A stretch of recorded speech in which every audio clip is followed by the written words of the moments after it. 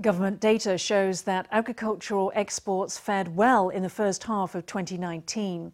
From January to the end of June, Taiwan exported 4.23 billion Taiwan dollars worth of fruit.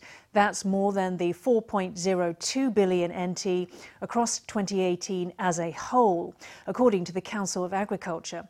Currently, the top 5 destinations for Taiwanese produce are China, Japan, the US, Vietnam and Hong Kong. This year, exports to South Korea rose by 20%. Officials said Taiwan exports were helped this year by US tariffs on Chinese fruits and vegetables. They also got a boost from government programs that help farmers market their products.